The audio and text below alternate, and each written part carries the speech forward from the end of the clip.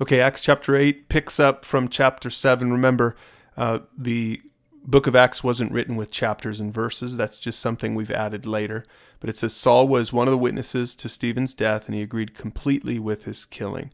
Okay, and we'll come back to Saul in the next chapter. But first, the book of Acts is going to tell us sort of what happened after that and how God used that first martyrdom and the persecution for his purposes. It says a great wave of persecution began that day, sweeping over the city in Jerusalem, or the church in Jerusalem, and all the believers except the apostles were scattered throughout the regions of Judea and Samaria. So now the believers are scattered, and it says in verse 4, but the believers who were scattered preached the good news about Jesus wherever they went.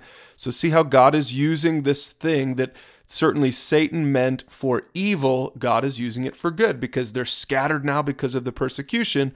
But now because they're scattered, the message is beginning to spread. So it says in verse 5, Philip, for example, went to the city of Samaria and told the people there about the Messiah. So let's take a look at this map here. So here's Jerusalem right in here.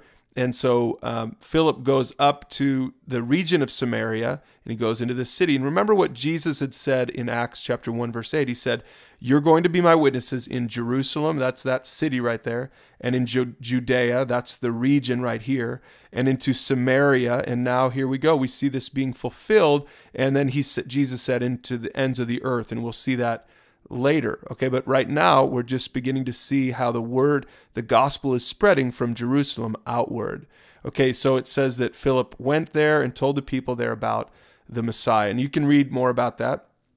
But it says, when the apostles in Jerusalem heard that the people of Samaria had accepted God's message, they sent Peter and John there. And you can read what happens.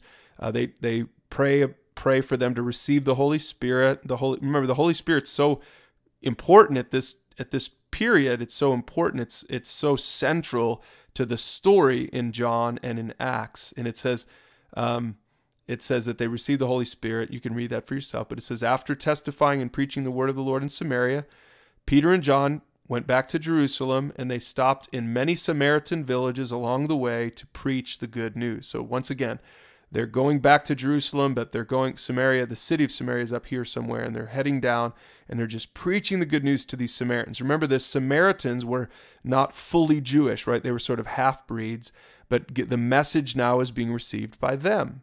And so now they're going to go back into Jerusalem. But we're not done with the chapter, because it says that Philip, he went south down the desert road that runs from Jerusalem to Gaza. So Philip ends up going south.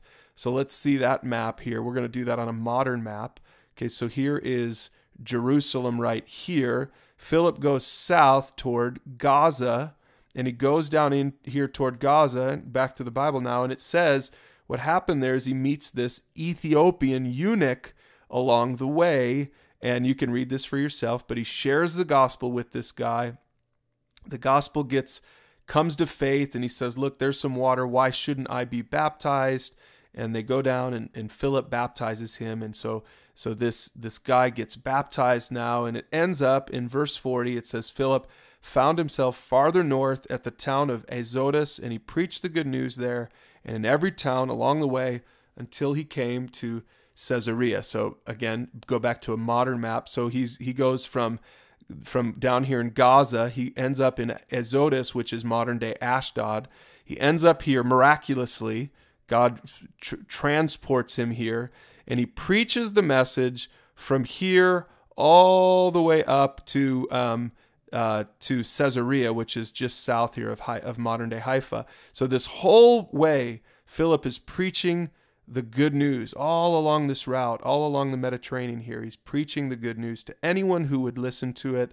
And again, the point is that the message of the gospel is going out, and what Jesus told the disciples in Acts chapter 1, verse 8 is now clearly happening in Acts chapter 8. So you're ready to read Acts chapter 8? Go ahead and do that, and we'll see you tomorrow for chapter 9.